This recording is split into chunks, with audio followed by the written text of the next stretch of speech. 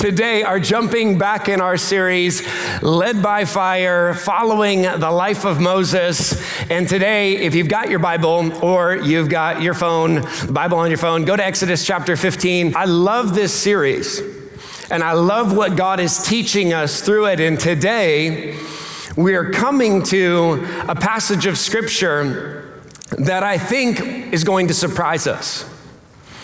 We're coming to what is known as either the Song of the Sea or the Song of Moses. Now, what you might not know about this song is that this is the first song that's recorded in the pages of Scripture. And not only that, one scholar says it's presumably the oldest song in the history of the world. You're going to read the oldest song in the history of the world. That's what we're going to look at today. On top of that, it's the most important song in redemptive history, which means it's the most important song in history. Because this song shapes all of Israel's future worship and ours. You may not even know it, but this song has instrumentally shaped your worship. It shaped what we did this morning. It's shaping what we're doing this morning. So we're going to look at this song. And, as I was prepping for this, you're starting to think about songs. And I'm kind of a sucker for when you're browsing the internet and you get on a page and it says, top 25 songs in the history of the world. These are the top, like rankings. Doesn't the web loves rankings? Like, these are the best movies of all time. Who decided that? Some guy in his pajamas is like, oh, let me see. He's making a list in his mom's basement. Like, who's picking these? Who's ranking these? But we love them. It doesn't matter how many of those I click on. I'll click on another one. I'll just do it.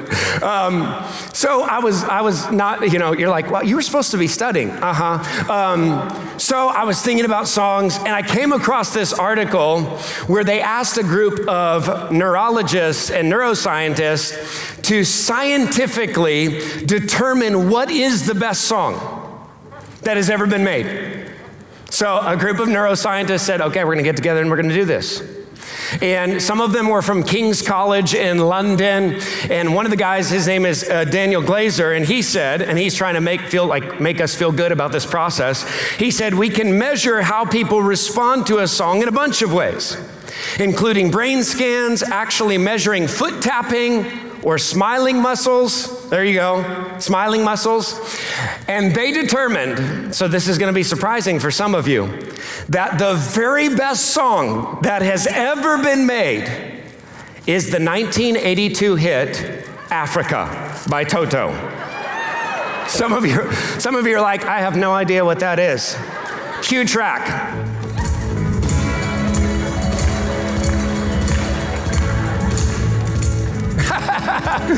Oh, I bless the rains down in Africa. There you go. You're welcome. That's the very best song in the whole world. Exodus 15 begs to differ, folks. Moses was way in front of Toto on this one. And so with that, go to Exodus chapter 15. But what that makes me think of is the fact that if we went around all the campuses, if we surveyed every person in service this morning, online, at all 4 campuses, you know what? We get thousands of different opinions about what the best song is. Thousands. Because we got a lot of opinions. We got a lot of personal preferences. And I think what can happen is that the way that we view something like music or what is the best song, that kind of framework can then determine how we approach worship. So that we can, if we're not careful, tend to think that worship is about the individual. That worship is something that is personal, and so that worship at its best is when it's truest to who I am.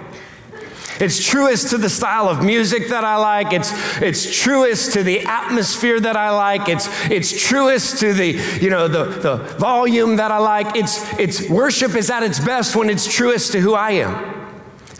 But Exodus chapter 15, what we're going to discover as we look at these opening 21 verses is that worship is at its best when it's truest to who God is and what God desires.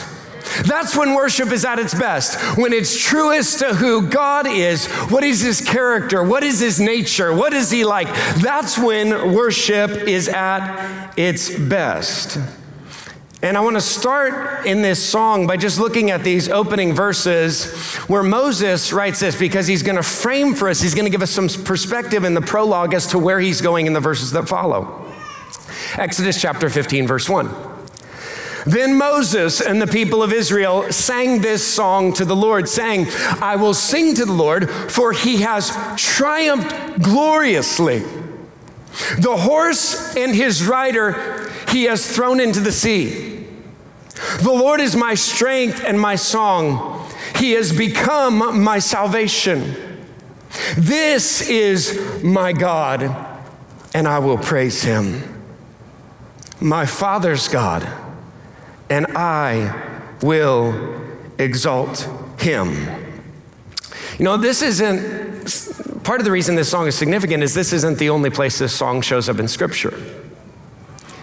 What's so interesting is that this is a song of heaven, what we're going to look at today. If you go to Revelation chapter 15, John writes this, I saw what appeared to be a sea of glass mingled with fire, and also those who had conquered the beast and its image and the number of its name. So these are the people who've come out of the tribulation, standing beside the sea of glass with harps of God in their hands.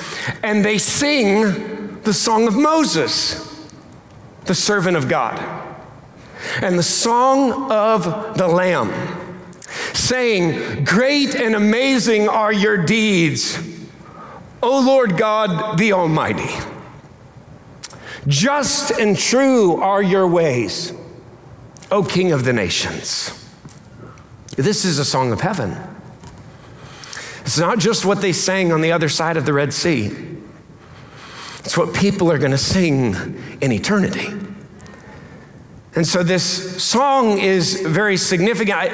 I think, though, before we jump into the song, looking at it in Revelation chapter 15 kind of begs the question, why does the song of Moses and the song of the Lamb get intermingled? Because if you were thinking about what they were going to sing in heaven, I wouldn't think the song of Moses. I would think the song of the Lamb, that being Jesus. I would think they would sing about Jesus' life and Jesus' death and Jesus' resurrection. I would think they would sing about that. But the Bible tells us they sing the song of Moses and the song of the Lamb. And I think it's so interesting, theologian and pastor Vodi Bakum says the reason that these two songs get intermingled is that just as in the Exodus, everything also in the cross, and in the Exodus and the cross, everything begins and ends with God and his salvation. And the same things that are true of why the cross is central to Christian worship is the reason why the Exodus was central to Israel's worship prior to the cross. How so? Well, just as the cross for us shapes how we view God, the Exodus for those prior to the cross shaped how they viewed God. And just as the cross shapes how we view ourselves, so for those prior to the Exodus or prior to the cross, the Exodus shaped how they viewed themselves. And just as the cross shapes how we view salvation for those prior to the cross, the Exodus shaped the way that they saw their salvation. They saw God's redemption. It shaped it. And just as for us, it is Jesus' life, death, and resurrection that is the wellspring of our worship. So for the children of Israel, the Exodus became the wellspring of all of their worship prior to the cross. that the reason they sing the song of Moses and the song of the Lamb together is they actually were created to evoke and produce the same response. They shape our worship. And so as we go to Exodus chapter 15, we're going to discover a number of things about them, but this song shows up. This song is so formative, it shows up again and again and again in the Old Testament. So portions of this song, you can find them in Deuteronomy 32, Jeremiah chapter 10, Psalm 86, Psalm 98, Psalm 111. And the Red Sea event is again and again a feature of Israel's worship. So when you go to Psalm 78, the psalmist says, he divided the sea and let them pass through it and made the waters stand like a heap. The psalmist writes in Psalm 106, he rebuked the Red Sea and it became dry. He led them through the deep as through the desert. So he saved them from the hand of the foe and redeemed them from the power of the enemy. And then one more. Psalm 136, to him who divided the Red Sea in two, for his steadfast love endures forever. Made Israel pass through the midst of it, for his steadfast love endures forever. But overthrew Pharaoh and his hosts in the Red Sea, for his steadfast love endures forever. This song is knit into the fabric of Israel's worship. And the reason that it's knit into the fabric of Israel's worship is because it tells us what worship really is. The song's divided in 3 stanzas, and each stanza gives us insight into the nature of what worship is, what honors God, what has God created worship to do, and how does it do that? Where does it have to start to produce that? And the first reality about worship that we see is that worship is centered on who God is. Go back to Exodus 15, verse 1. Then Moses and the people of Israel sang this song to the Lord, saying, I will sing to the Lord, for he has triumphed gloriously. The horse and his rider he has thrown into the sea. The Lord is my strength and my song. He has become my salvation. This is my God. It's about him. This is my God, and I will praise him, my Father's God, and I will exalt him. The Lord is a man of war. The Lord is his name. The song starts with who God is. But before we unpack this first stanza, I think it's interesting to note what it tells us about Israel's worship. It tells us that Israel's worship was immediate. How do we know that? Well, we know it from the grammar of the passage because in verse 1, the entire passage starts with the word then. In other words, after the Red Sea had collapsed on top of the Egyptian army, then immediately following, this is not a day later, this is not a week later, this is not weeks later, this is not a month later, this is not a year later. This is as bodies are washing up of Egyptian soldiers on the shore as there's debris floating in the water. Moses corrals the people and says, we're going to worship. We're not going to wait to celebrate what God has done in this moment. We're going to worship because he recognizes that worship is an opportunity. Worship is an opportunity, which means, like any opportunity, we can miss the moment. Some of us are so concerned about what's going on in our world or what's going on with our schedule that we're looking for a later moment to worship. And one of the instructive features of this song is that Israel didn't wait to worship when they saw God move. They responded immediately and spontaneously to what God did. As he brought them out of the Red Sea, as he delivered them from their enemy, boom, they used it as a moment to return praise to him.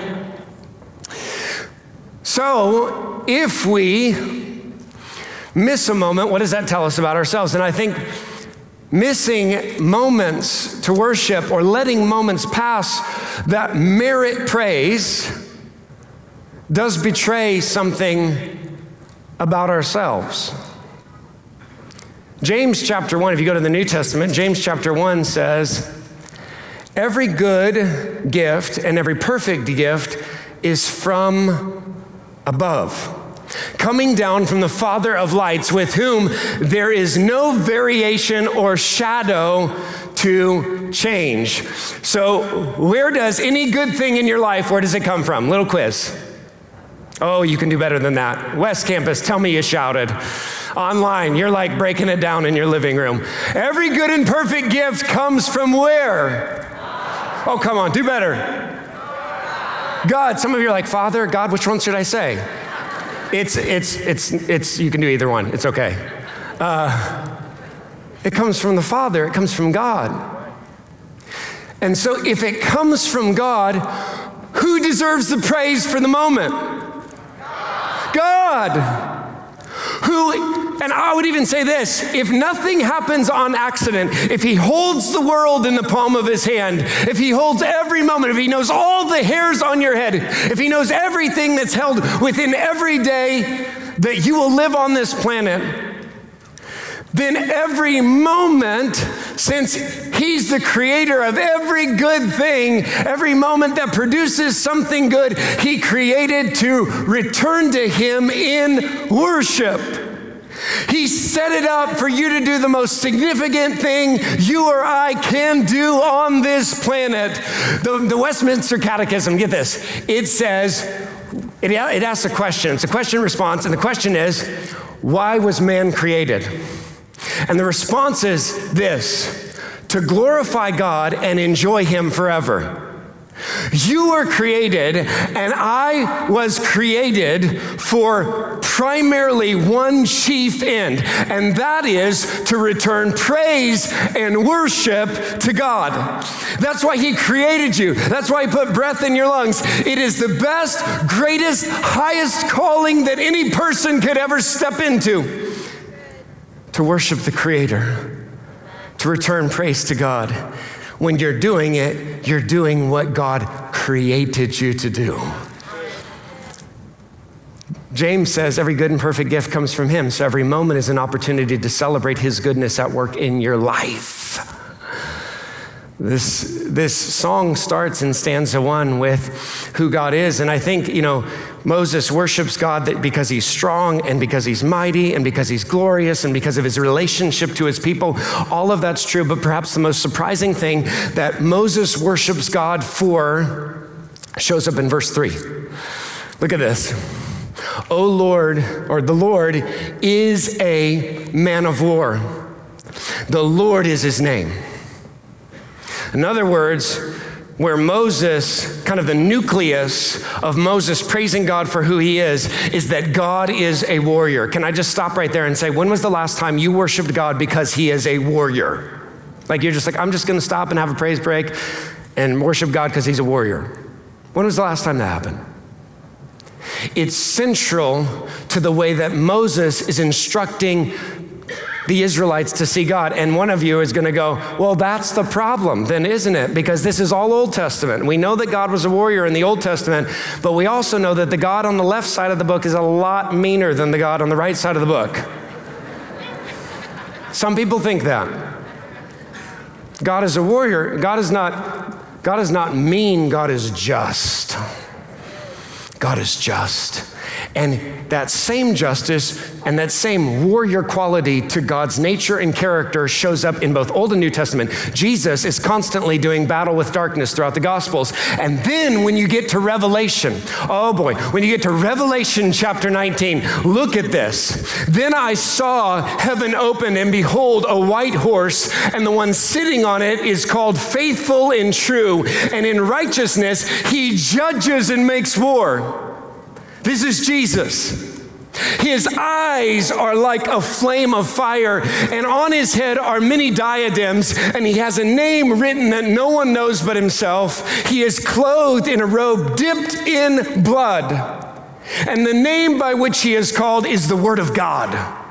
And the armies of heaven, arrayed in fine linen, white and pure, were following him on white horses. From his mouth comes a sharp sword, with to strike down the nations. And he will rule them with a rod of iron, and he will tread the winepress of the fury of the wrath of God Almighty. On his robe and on his thigh, he has a name written, King of Kings and Lord of Lords. That's our God. Our God is a warrior. And here's the thing. Until you start seeing God as a warrior and worshiping God as a warrior, you will inevitably fight your own battles. You will inevitably, because if you don't celebrate God as a warrior and you don't see him as a warrior, life has battles. Your days will have battles, and you will be inclined, and I will be inclined to fight those battles on our own. And guess what? God wants to fight for you. God is a warrior, and he fights for his people. And if you will embrace the same truth that Moses calls the children of Israel to embrace, and cover to cover, the Bible calls us to embrace, all of a sudden you will walk through life with a confidence where you know that you are not on your own. God is fighting for you. His might and his strength is right at your side. That's a different way to live. That's a different way to live. Moses says, worship starts with who God is, okay? That's stanza 1. Stanza 2, worship celebrates what God has done. Celebrates what God has done. Look at verse 7. The greatness of your majesty, in the greatness of your majesty, you overthrow your adversaries. You send out fury. It consumes them like stubble. At the blast of your nostrils, the waters pile up. The floods stood up in a heap. The deeps congealed in the heart of the sea. The enemy said, I will pursue. I will overtake. I will divide the spoil. My desire shall have its fill in them. I will draw my sword. My hand shall destroy them. What did God do? You blew with your wind, the sea covered them. They sank like lead in the mighty waters. Who is like you, O Lord, among the gods? Who is like you, majestic in holiness, awesome in glorious deeds, doing wonders? They celebrate what God has done. Here's the thing. Worship is based on facts. It's based on what God has done. Often we approach worship based on our feelings. So if we feel like, oh, this is my song, like this one, I always get goosebumps on this song. I could just love it. Or we come in and it's a new worship leader and we're like, oh, well, worship might not be very good today. That is not worship because it's based on your feeling. Feelings change. The facts about what God has done do not change. Do not change. And if we worship God based on our feelings, we can come into a setting like this, or at the West Campus, or at the North Campus, or Joplin, or online, and we could come into a setting where the whole thrust of the day and the moment is about God and what he's done. But we can get so sidetracked by our preferences or sidetracked by our feelings that we end up letting our feelings drive us and determine the level of our engagement in praise to the creator of the universe. Uh-oh. Here's the thing. Worship is meant to engage your emotions. God created emotions. God has emotions. You're made in the image of God. But emotions don't determine our worship. Feelings don't drive our worship. What determines, what dictates, what directs our worship is what God has done. Has He saved you? What has God done? Has He provided for you? What has God done? Has He healed you? What has God done? Has He worked to a miracle in your emotions or in your mind or in your relationships? What has God done? There's a place for saying, you know what, emotions and my feelings are going to take a back seat to the fact that the God of the universe is involved in my story. And that's more true and more significant than what I'm feeling in this moment.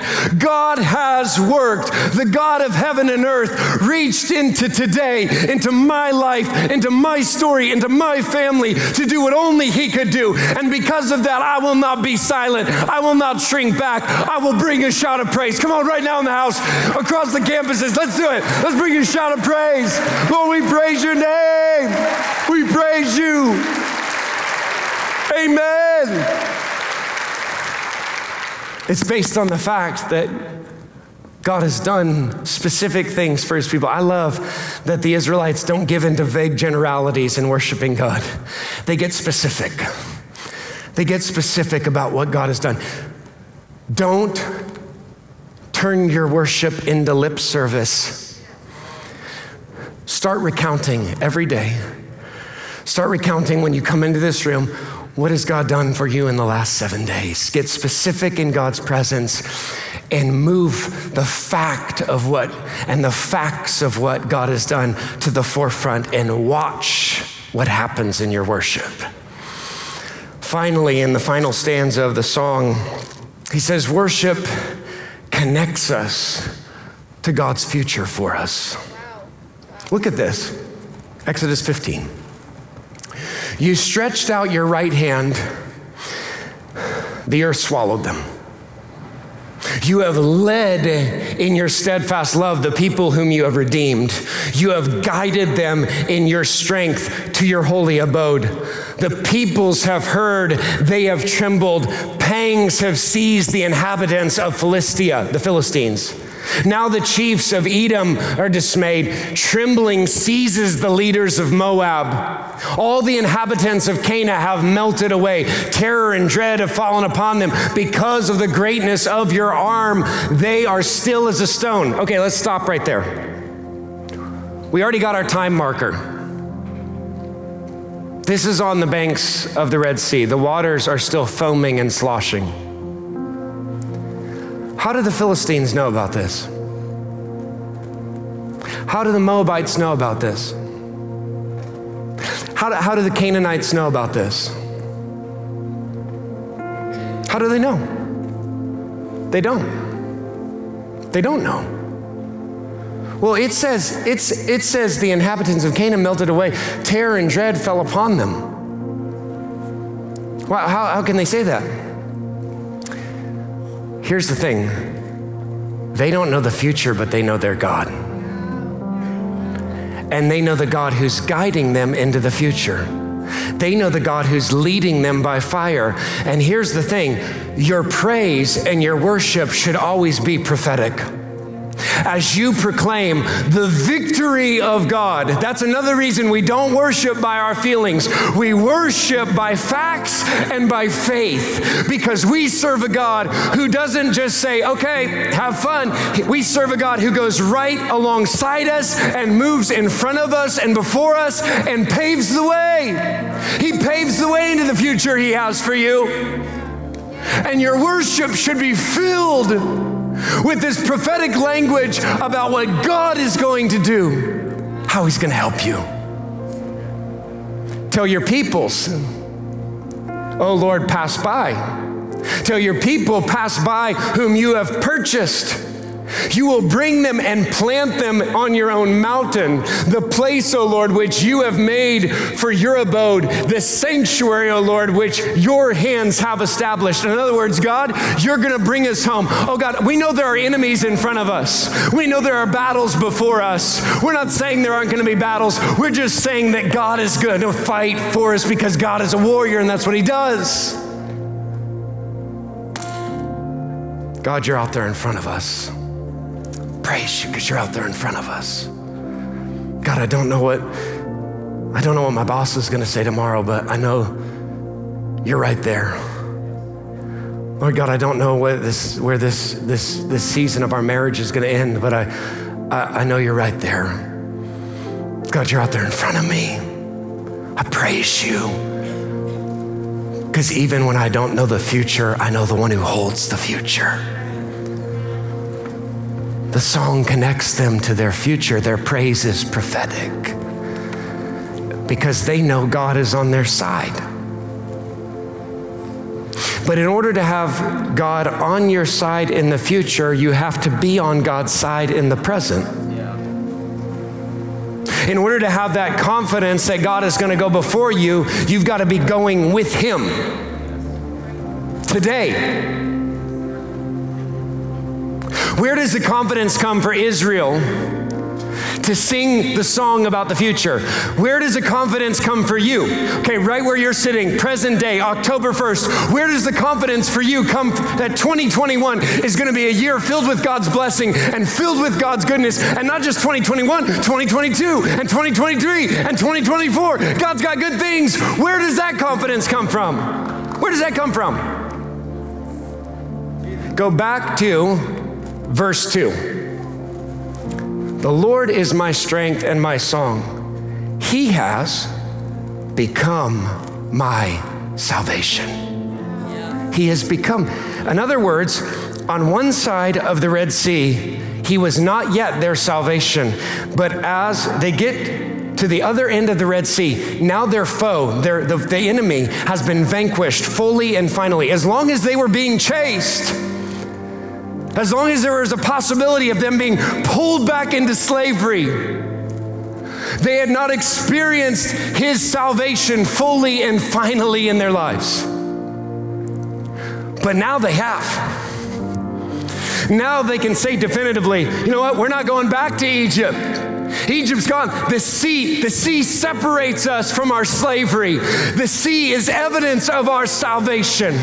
In other words, there was a moment in the life of the Israelites where they went from slave to sons and daughters.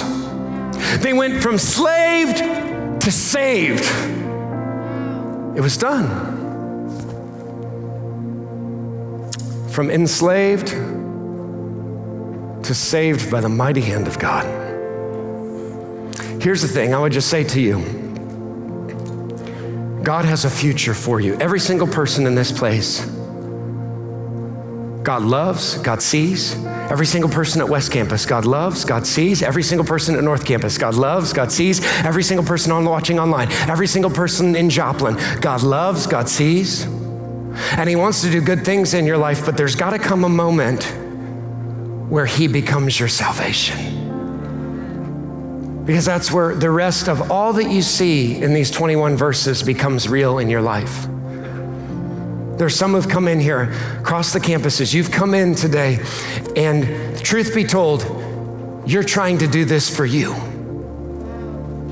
You're trying to fight your own battles. You're trying to be good enough for God. You're trying to save yourself. And someday you're hoping that when you stand before God, just like every person on this planet will, you're hoping that the good will have outweighed the bad and that you'll enter into eternity with him, that you'll get to spend eternity in heaven. Can I tell you something about that? The Bible says, all have sinned and fallen short of the glory of God.